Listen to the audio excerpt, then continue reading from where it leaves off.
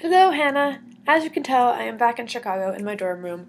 My break was only 3 weeks long, so I am back. And I realize 3 weeks is longer than your break, but it's still shorter than most college breaks. Some of my friends have 6 weeks, which is just insane. Anywho, I am back and it's a new year. Woo! Yay, 2012!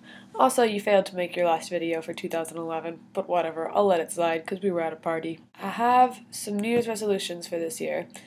I don't think you need to make a New Year's resolution. It's just making a goal, and you can make a goal at any time, but it's a good time to stop and be like, okay, what are my goals? First, though, I have some things I'm worried about for 2012, and my resolutions are related to those. I have recently been having a lot of really bad fatigue problems, like totally unexplainable. Been getting as much sleep as I always do, but like I'm super tired all the time and don't have enough energy to do anything. And so I'm a little concerned that's going to affect me during school because I went to the doctor, but they couldn't figure out what was wrong.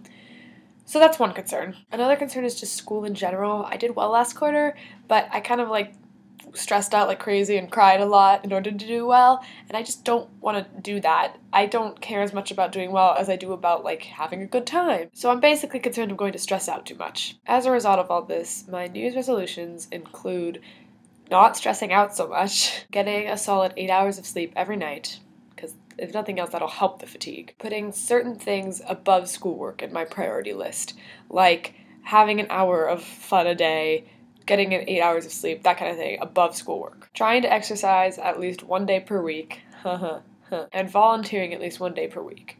So far, I think I've got those bases covered in what I plan to do. Also, getting over the stupid relationship from last summer, because I'm still not over it.